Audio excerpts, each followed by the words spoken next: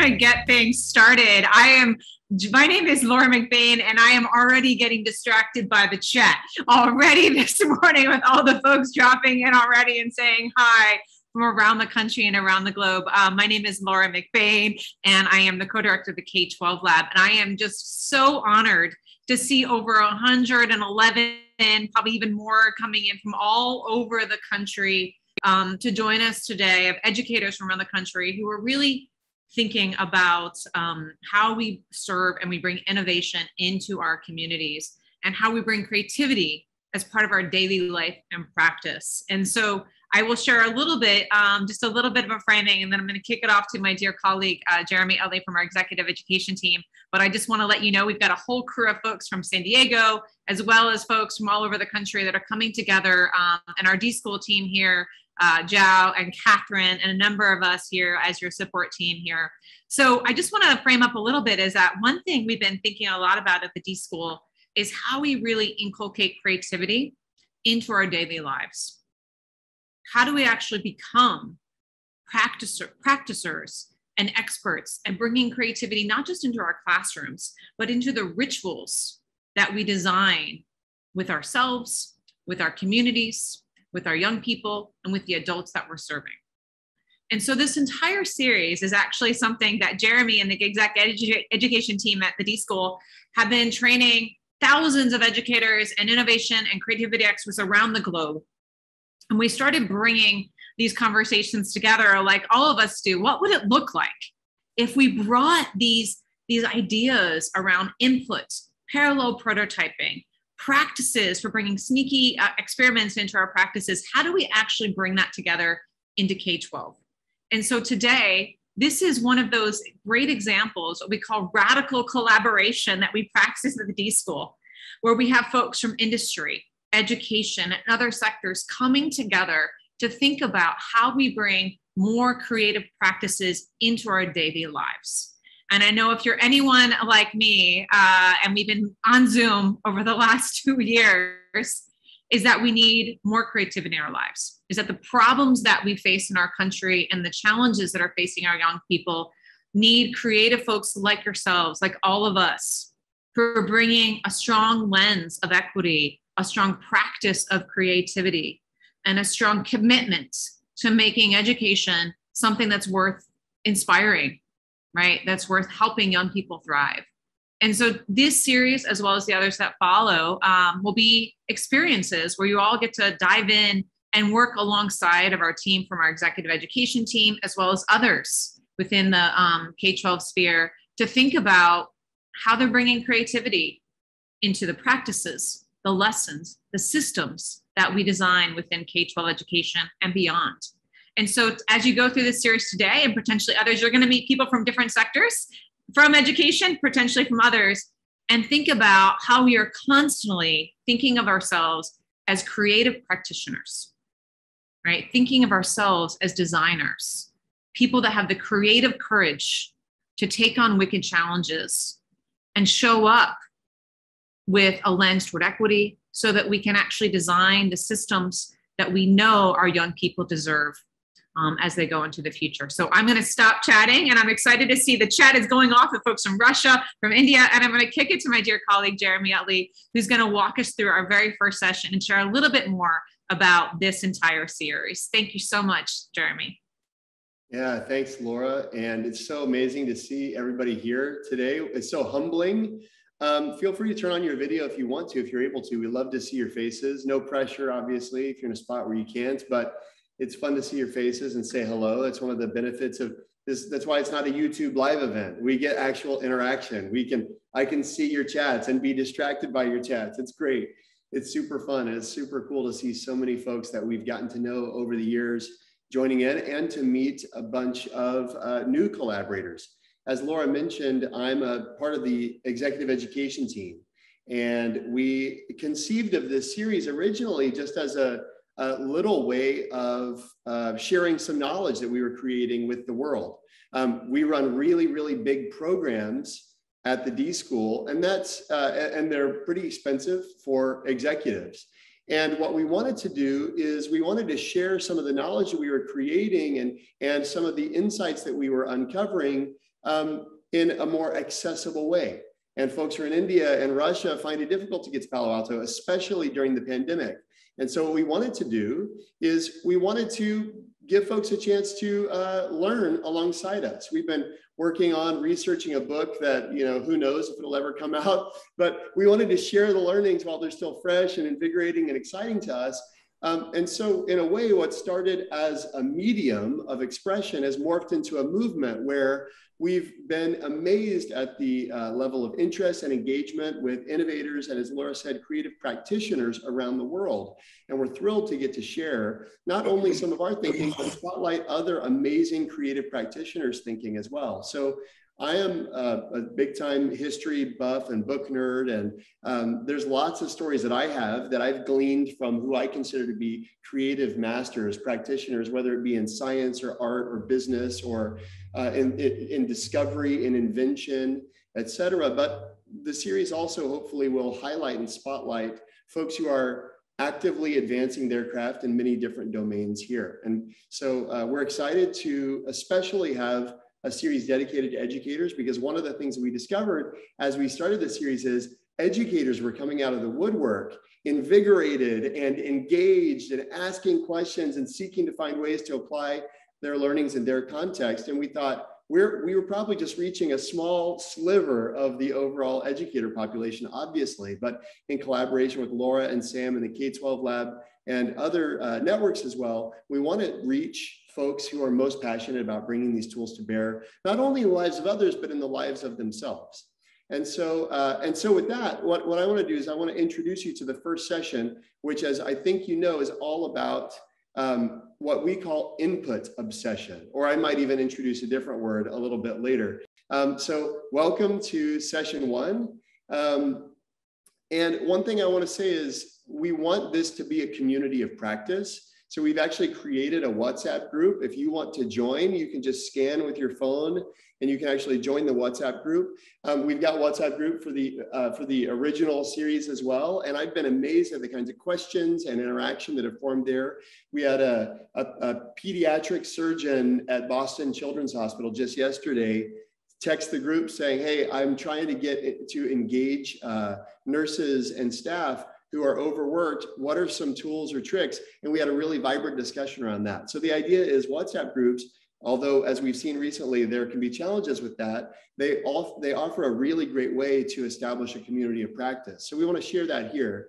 The other thing I'll mention is some folks like to fast forward and kind of see the material in advance. You can download these slides today or at any time in the future at bit.ly/Stanford MOCEE, which is just Masters of Creativity Educators Edition. Number one, you can download the slides and basically hit fast forward on me and kind of do the TiVo whoop, whoop, whoop, if you want. So that's fine. But that being said, we started with these 4 original sessions, which were built on some of the research that my good friend and collaborator Barry Claybon and I had undertaken. We started with some of these original sessions, and the program has since grown. And what I want to do is I want to focus on this first topic. One of the things that we've observed is that masters of creativity, again, regardless of their domain, are what we call input obsessed. And there's this mistaken belief that creativity is all about output. When folks think about creativity, all too often they think about some kind of a creative output. But what we'd say is that misses the point. Creativity is actually something that happens, first of all, in your head before anything else. And if you think, I have a simple question that I would offer to you. What is an idea? I was doing a guest lecture in a product management class in the engineering school yesterday, and this topic came up. What's an idea? And you realize, wow, when we think about creativity, we think about generating ideas, it's kind of challenging to describe what an idea is. And if you can't describe what an idea is, how are you going to, get started? And what we'd say is, very simply stated, an idea is a new connection. As far as we understand the neuroscience of it, the brain is incapable of creating new material from scratch. Can't be done. What does the brain do? It creates unexpected and new connections between two known things. So it's stacking Lego pieces in a new way. I gave the example of a trucking company I've been working with lately. One of the innovators inside of the company has the idea of just like there's mid-air refueling for airlines, what if for electric cars that have autonomous driving, could there be a mid-flight refueling of the battery pack, right? That's pretty cool. Well, is that a new idea? It's actually formed of parts that are all familiar, and yet it's strikingly new, but it's this kind of Lego combination of things we hadn't considered before. As Arthur Koestler said, creativity is the collision of two apparently unrelated frames of reference. And so this notion of input obsession is basically acknowledging that creativity is actually a function of input. And we can think about creativity as having an input obsession or having a connection obsession. And input is something that, at least I'll speak for myself, I didn't attend to very well early in my practice. I'm an MBA and a financial professional by training. I'm more comfortable in Microsoft Excel than I am in Adobe Illustrator. I'd rather use pivot tables and do net present value calculations than try to use Photoshop. But my wife is a fashion designer. And one of the things I noticed is, she works for, at the time she worked for a children's clothing company. And she would take trips to Paris and New York. And as far as I knew, she's eating, macarons and deep dish pizza, or sorry, New York, not deep dish, New York style pizza. But she told me I had it all wrong. And she started explaining they're seeking inspiration. The whole team is seeking inspiration on colors and textures and textiles. And they've got to get in the field. They've got to get their hands dirty. I didn't really understand it. She'd make inspiration boards and things like that. And I thought a spreadsheet makes a lot more sense. But then I've since, as I started working at the D.school and started teaching executives and grad students at the D.school, I started to see the value of being deliberate about the kinds of inputs that were provoking my thinking. And I found myself in a class last year teaching alongside a Grammy award-winning hip hop artist named Lecrae. And Lecrae and the team and I were giving our students an assignment around gathering inspiration. And as I looked at the students' faces, it was like looking in a mirror at my past self. All of their furrowed brows, these are doctors and lawyers and business people, and they're all looking at me like, inspiration? And you know what they're thinking? You mean like one of those cheesy 1980s posters in the hallway that encouraged his teamwork or motivation? And I realized, oh, wow, they are where I was, right? And so I said, Lecrae, what do you think about inspiration? And you know what he said? He said 4 words that really struck me and I think helped the students understand what we were going for. He said, inspiration is a discipline. And to me, that statement was very powerful because it demonstrates the stark contrast. We're inspired about we're disciplined about our eating. We're disciplined about our exercise. We're disciplined around calling our family back home, whatever it may be, but we recognize it requires attention. Folks who are deliberate about their creative life are deliberate about inputs. And what we would say, how I would define inspiration, not as a cheesy 1980s poster, but I would say it's the disciplined pursuit of unexpected inputs. And if you want to be a creative practitioner in your context, and Laura has shared with me about how the role of a head of innovation in schools has changed over time and evolved over time. And I'd say, if you're going to be a successful leader of innovation, you have to be a master of creativity yourself.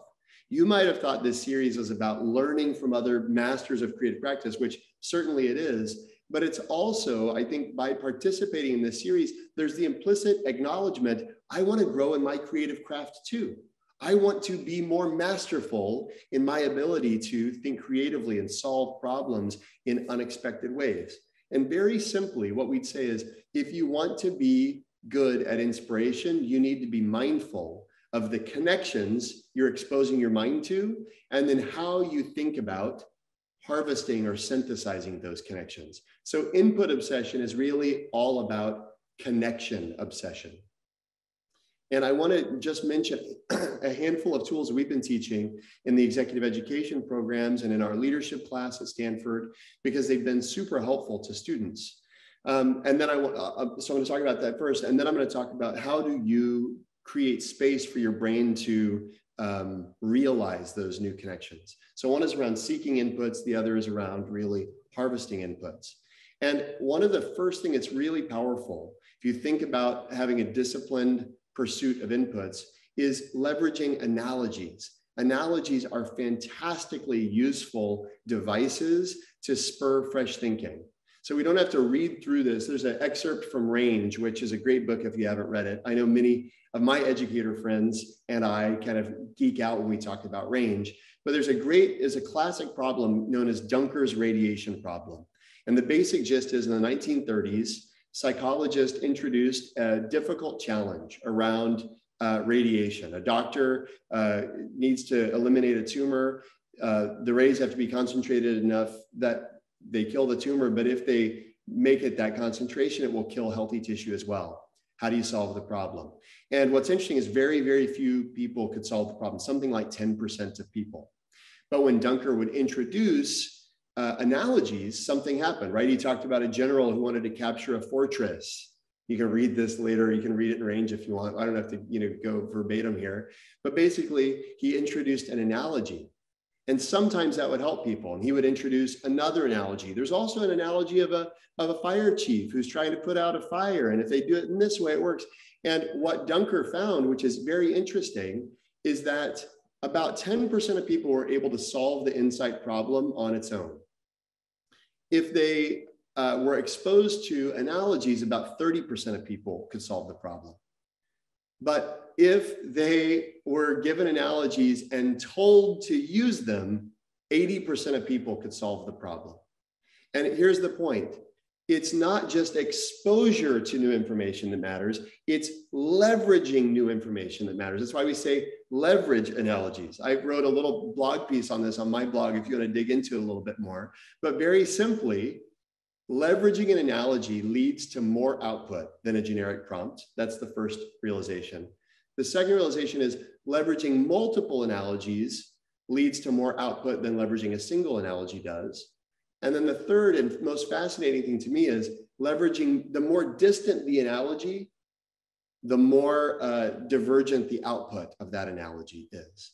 We have a really rich example that we tell, or that we experienced actually in some of our work with organizations when we interacted with Fairchild Semiconductor. And they were trying to solve a really intractable problem in their business where they were small and medium-sized businesses weren't getting the kind of support they needed.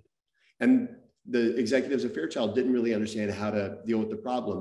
They were able to predict, in the millions of units, but they couldn't really predict on the thousands of units because they were always off by 1 or 2%.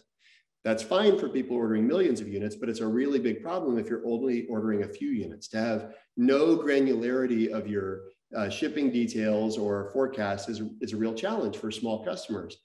And one of the breakthrough moments for the Fairchild team is when we took them through this tool we call analogous exploration. And they went to a flower shop and they went to a hotel and they learned about how radically different businesses interact with their supply chain, create transparency, create information sharing. And it led to what Fairchild says is one of the first major innovations in the semiconductor industry in the last 50 years. And it's all because they were deliberate about seeking, not benchmarking, not what's another semiconductor company doing, but a florist, a hotel. They went to a sushi bar. They thought radically about the problem they were trying to solve and who they might glean inspiration from. That's a pretty deliberative approach. The other tool that we wanted to mention is a tool that's a little bit less deliberative. We call it the Wonder Wander, but it's basically an acknowledgement that entertaining the possibility of relevance is an incredibly valuable tool. You can basically take any problem that you've got in your mind and go outside and walk around the block and ask yourself, what does that have to do with my problem? I see a playground. What could a playground tell me about my problem? I see an Amazon truck. How would Amazon solve this problem? I see a nail salon. How would a nail salon deal with this? And what am I doing? I'm trying on new combinations. It's actually really hard just to think of something random. You go, I don't know, right? Pineapple, right? Which is okay. That's my random. I actually love pineapples, not random at all. But the point is, we become constrained very quickly by our own, what we know. and forcing ourselves out into the world and forcing ourselves to consider the possibility of relevance a lot of times leads to unexpected breakthroughs. And what we tell students is, we want you to leave your computer, actually leave it, set it aside, go out into the world and write down unique ideas that come to you as you think about connections. If a student thinks the challenge is to come up with an idea, they panic. Oh, it's got to be good. It's got to be new. If you say your objective is to make unexpected connections, oh, that's doable. I had one student, and I teach a class in the D.school right now called Transformative Design. And one of our engineering students came up to me afterwards. He says, you have no idea how liberating it is to know that ideas are just connections.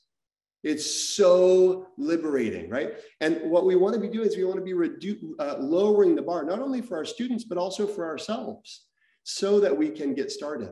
The other thing that I want to mention by way of connection is collaboration is an incredibly powerful lever. It's so powerful. In fact, we started to make it a part of this talk, but it's such a rich topic that we're actually going to devote an entire other session to this notion of collaboration. We've leveraged examples as varied and diverse as from Charles Darwin to Benjamin Franklin to Pixar to Lockheed Martin's Skunk Works. There's tons of amazing examples of how to be deliberate about the kinds of collaborators and the way in which you engage them. Because if you think about it, the people you're working with are one of the primary inputs to your thinking. And if you're going to be input obsessed, you ought to at least be considerate about the constellation of collaborators that you're engaging in your work. So that's going to be another session. That's just like a teaser. I'm sorry. It's totally mean to just hint at it. There's amazing stories that I'm not going to tell you right now. Okay, but last thing I'll say as it relates to connection is this idea that awareness, as I said earlier, awareness matters. There's some great research by a neuroscientist in Denmark who found that being aware of the underlying neurological happenings, basically realizing that your brain is making connections, has profound impact on your ability to generate ideas. In their studies, they found that just understanding the neurology, they basically took two groups of people or three groups of people. One group, they didn't give them any creativity training. Another group, they gave creativity training. I'm just seeing a text message that says we broke WhatsApp. So we'll get another group going because the first group already filled up. Who knew there was a limit? I love it. So they gave one group no training whatsoever. They gave another group creativity training. They gave a third group creativity training plus training in the underlying neuroscience. You go, they're not going to be neurologists. What does that matter? And yet what they discovered was having an understanding of what's happening neurologically when you're trying to generate new ideas had a dramatic impact on the level of divergence and the level of output that folks were able to experience. So I just mentioned that to say, helping people understand these things, inputs matter, making connections matter, actually leads to, you might think it's beyond the scope of an introductory training. What we find is it's not. It's incredibly powerful. But then the question comes, okay, once I filled my brain with new things, I've been input obsessed, I've got new stuff in here, what do I do in order to realize those new connections? Because they aren't always automatic or instantaneous. And what we'd say here is, especially during the COVID era, especially on Zoom, we have found immense benefits to disconnection. And what we'd say is a creative life is characterized by two things: deliberate connection and deliberate disconnection. And I mention this second because it's a little bit more paradoxical. It's a little bit more unexpected. Connection, you go, yeah, that makes sense. But what about disconnection? Disconnection is actually integral to your ability to synthesize and process and imagine. And in this and I mentioned the pandemic era and Zoom, because in the always on world, right? Raise your hand if you've got a meeting at the end of this call. Yeah, it's like basically, 70% of people here. We all do, right? Well, when are you going to think about this? Later, right? Which is also never, by the way. And because we aren't deliberate about disconnection, we rob ourselves of the ability to synthesize and realize new connections. One of my favorite examples of this, Amos Tversky, who's the longtime collaborator of Danny Kahneman. Kahneman won the Nobel Prize on their behalf. Tversky had sadly passed.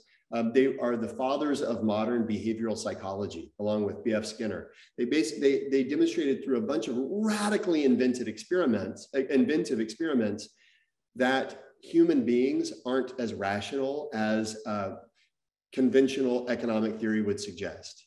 And what's more deeply unsettling is they're irrational in predictable ways, in ways that you can actually hack, right? And so it's a fantastically interesting set of outcomes, but they were derived from a fantastically insightful set of experiments.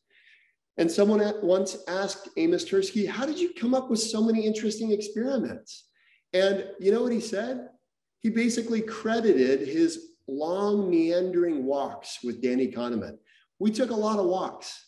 And here's what he said: you waste years by not being able to waste hours.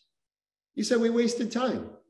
But because we wasted time, we were able to realize things and make connections that the people, they were widely derided in their department because they were laughing too much. I kid you not.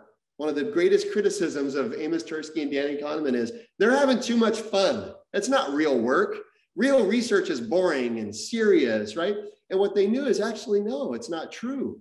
We have to disconnect in order to make new connections. I want to mention one very dorky aside as it pertains to the psychology of creativity. And I don't want to go too far down this path because I'm like watching the numbers here. We're going to start losing people if I go here for long. But just by way of very, very superficial introduction, the idea is, how does a new idea get formulated?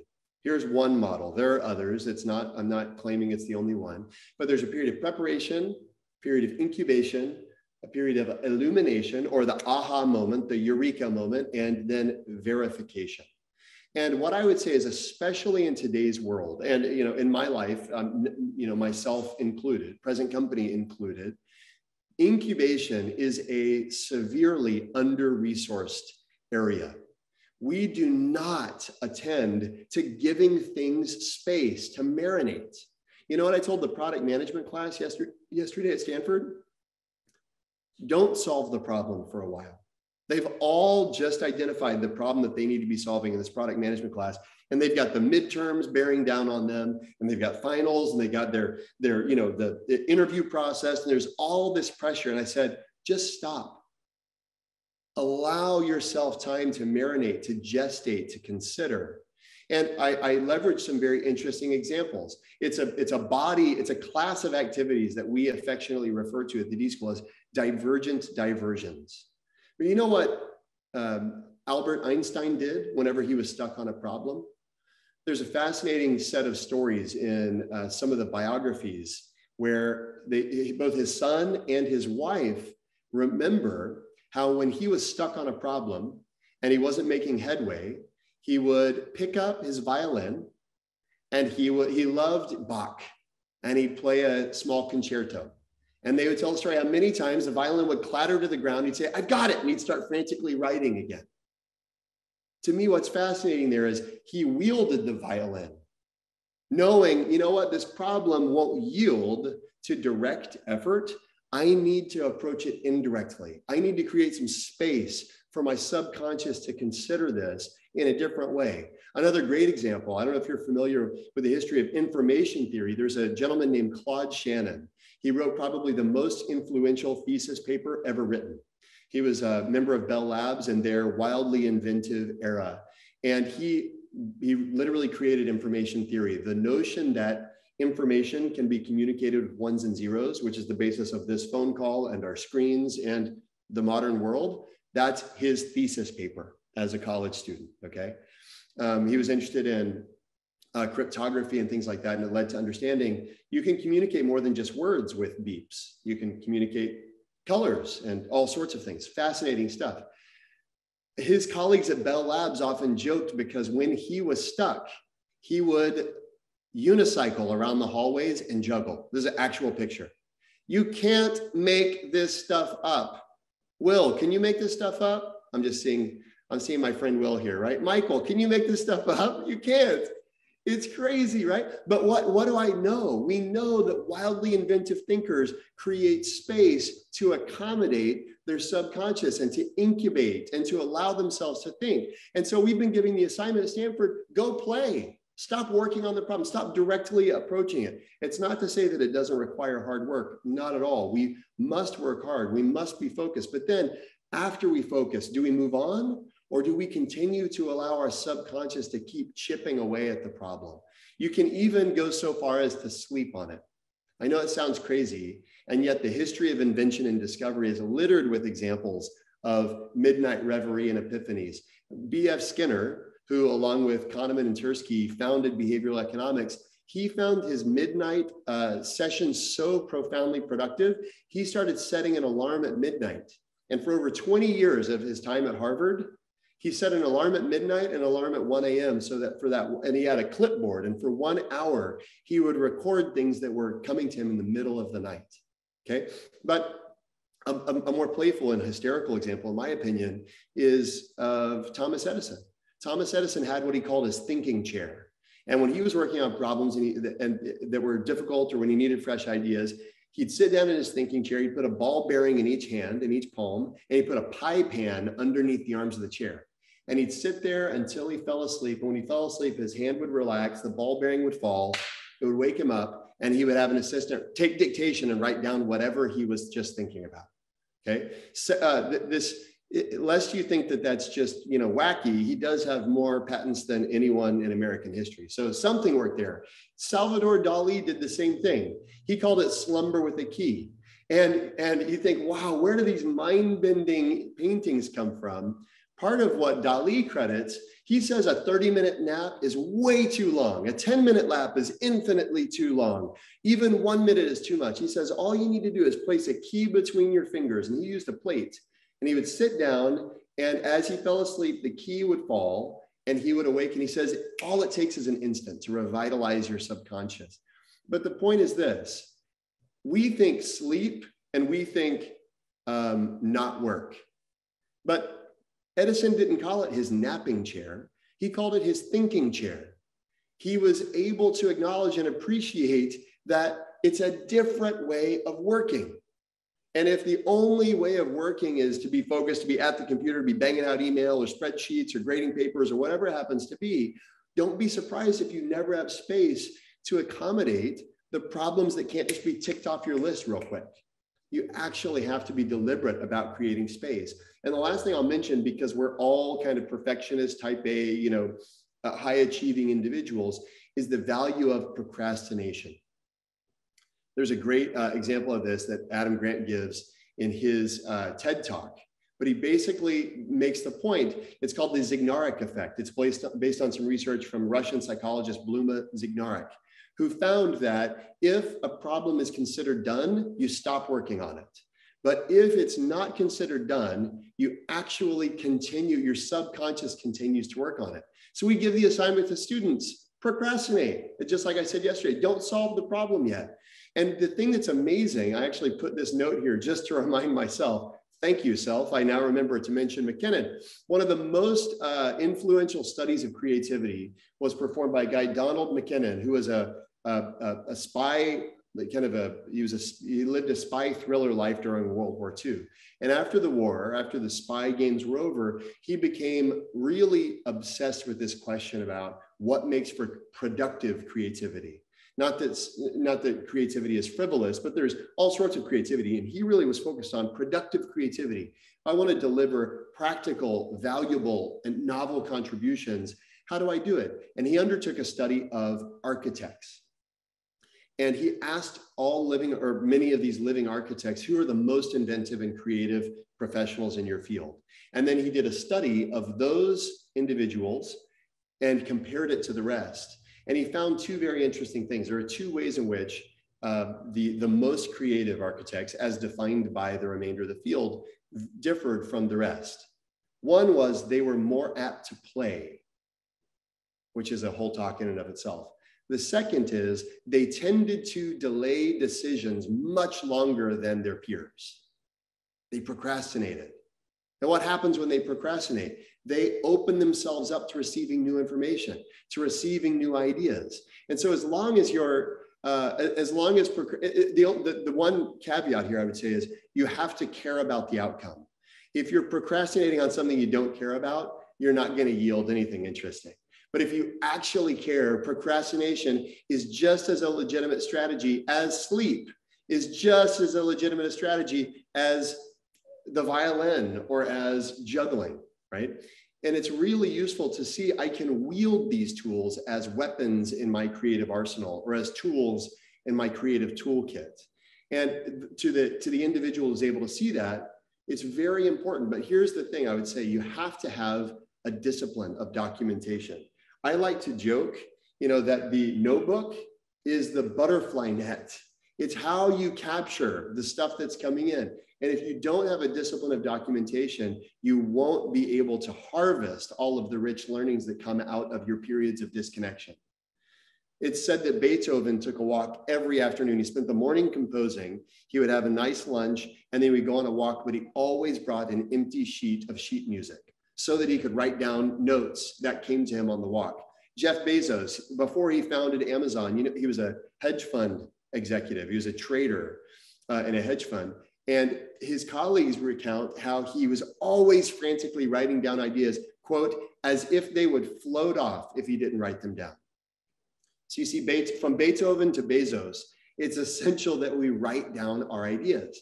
And this is especially important. I want to mention it as it pertains to sleep, because the thing about sleep is it feels so good to keep yielding, but you have to have this disciplined willingness to interrupt sleep. And I'll give a very simple example from my own life just to illustrate the point.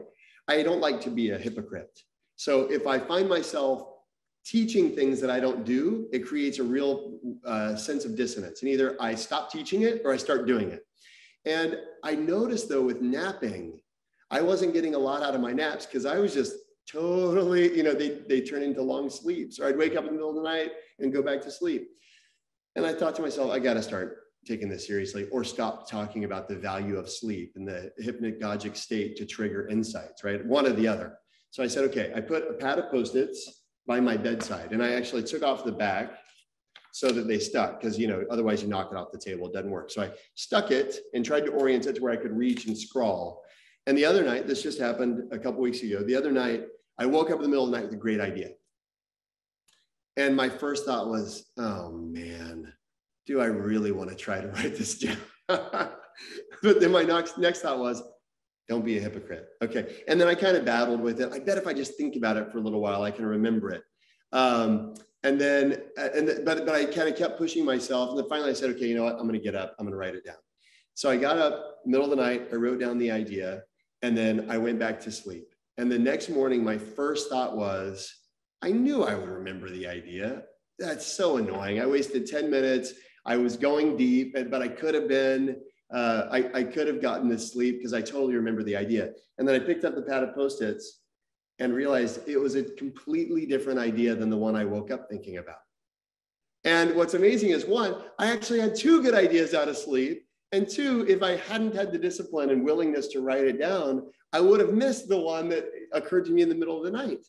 And so it's important. And the last thing I'd say is this attitude is something that should transcend any particular problem.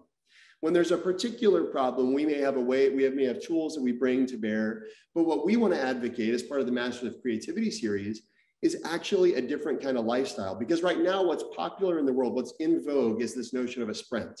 And anytime there's a problem or a need for a fresh solution, we say, let's do a 3-day hackathon. Let's do a 2-day sprint. We're always on these short burst cycles. And I'd say that's great, but it's kind of like coming up with ideas like going to the grocery store. We just need a couple good ones, just like pick up a gallon of milk on the way, pick up the, bunch of kale. And what we want to advocate is actually, as useful and valuable as a sprint may be, definitely they're valuable. We also want to advocate an attitude of cultivation, that you're actually thinking more like a garden than like a grocery store. Am I cultivating an environment where ideas are likely to unexpectedly sprout up? There may be delights, there may be disappointments, but it's this attitude of having this mindset of practice. I am going to engage with my creative muscle just like I engage my other muscles. You would never say you're healthy because you ate a salad once.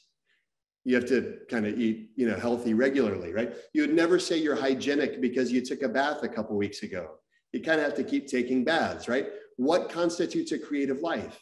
It's routine engagement of an important and complementary and sometimes counter-cultural and paradoxical set of attitudes. And it's that routine engagement that's actually critically important. We believe that creativity is a craft that's honed through conscious practice. And we'll come back to this theme again and again and again in this series, that creativity is a craft honed through conscious practice. And so we want to invite you to join in that craft.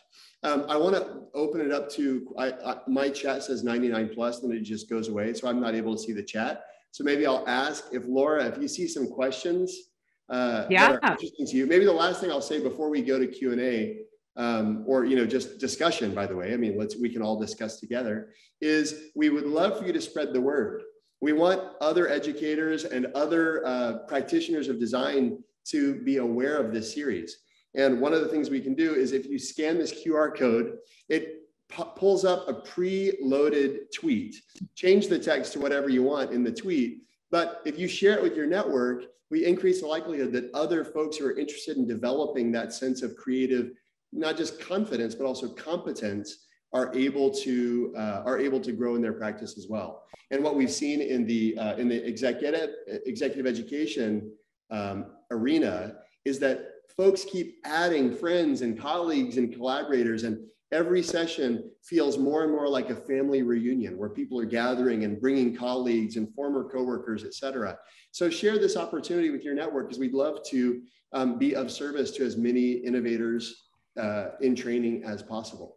So with that, Laura, is there a handful of stuff? I'll stop sharing. I mean, I think, why don't we stop sharing? I think one thing that's coming up in the chat, which I think is really important, is like this multiple ways of knowing and being. One of the things that I think in K-12 particularly is that our young people show up and they're pausing all the time, whether it looks like their hand is on their desk. I've seen that. If anyone's seen that in their classroom, they're like, I'm done, I'm pausing, right? I see Lisa, I know what that looks like. Is how are we, as I think the big thing, and Jeremy shared a lot of, you know, personal examples, some inspiration, is like, how are we actually opening ourselves up to the multiple ways in which we can practice divergent thinking and pausing? And I think one thing as educators, we all come from our own perspective, like this is what this looks like in my world. And I think our young people, right, are doing it in ways that we may not see. So how do we actually open our aperture to the multiple ways in which they're showing divergent thinking? In the beginning of the chat, Jeremy, there was a key, which I thought was really helpful, about wondering versus ideas, about how do we help our young people distinguish between what are you wondering about versus ideas, which idea feels a lot of pressure versus a wondering is. And I think maybe one way in could be interesting just for everyone to do like a quick chatterfall is, how are you giving yourself time to actually practice that pausing, that divergent thinking? I already saw a bunch of things in the chat. Chris was like, I do a field note. People put it on their phone. Someone in the chat, Jeremy said, I practice my voice memos on my phone at night. I capture those. And if we are a community, one of the great things about community is harvesting and really sharing some of the best ideas from each other. So I am kind of curious, is how do you all right now capture your ideas? Some people do it on running. I'm seeing that in the chat, Jeremy. Some people are saying showers are the best ideas. Some people are writing lots of notebooks. Mike is like a road trip, playing music, dead shows. Ryan's got that on. He's listening to old music, dead shows, lots of notebooks.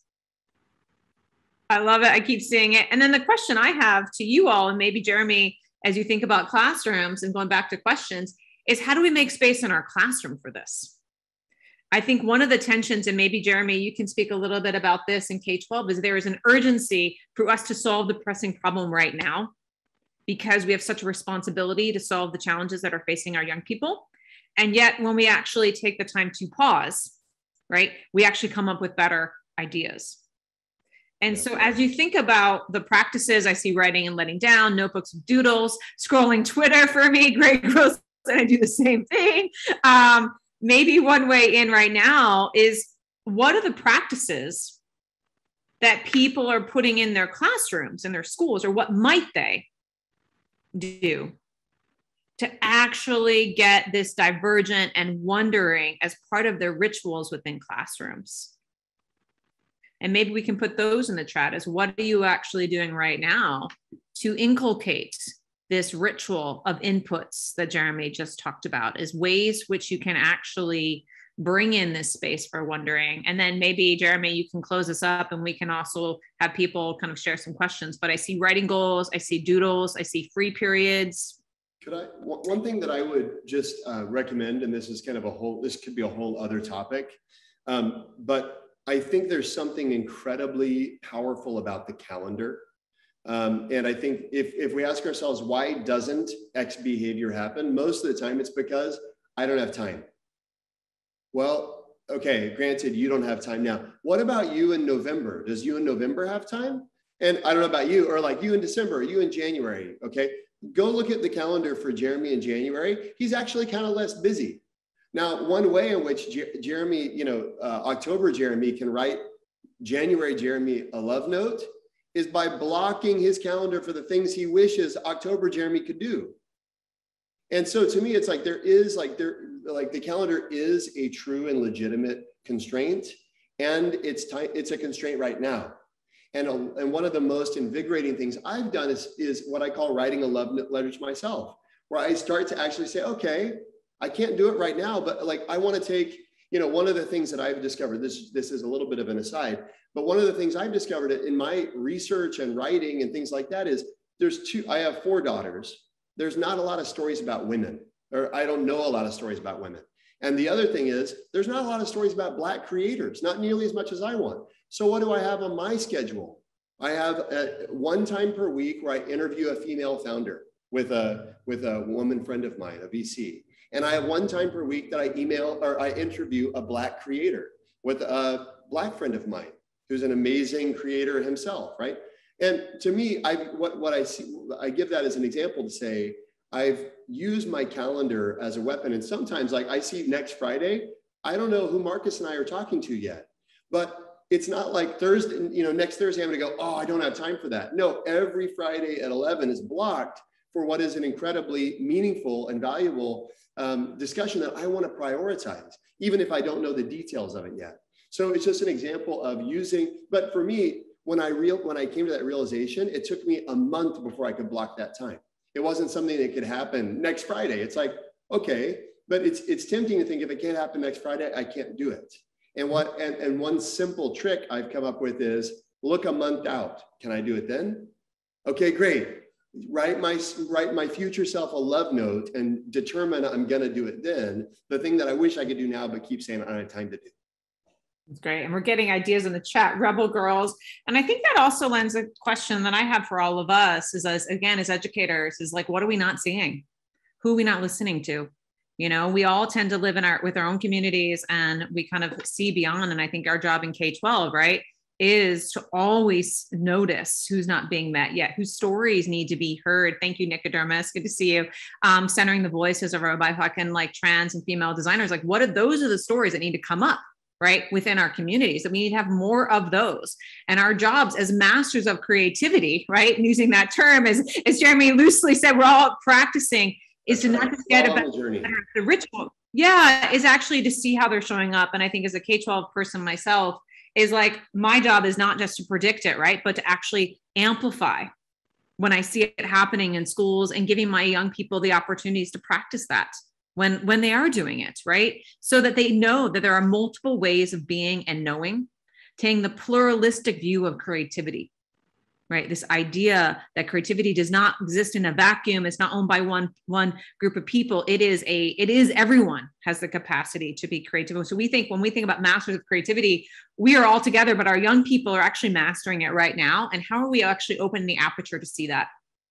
How are they doing it right now in their daily practice, in your classrooms and in your communities right now, that we need to get better at seeing, that we need to get better at noticing and wondering and actually creating rituals for them so they can show up in that space. So they know that this is how to do it for themselves. I think Liz Perry put it in there, is that we all have our own way of doing this. And I think as educators, our job is not only to know our own way, but then to amplify the multiple ways in which this can happen in communities. Mm-hmm. Because we need all of us to solve these problems. And that is our job as educators, to amplify the voices that need to be heard, as well as find new ways to practice it for ourselves and with others.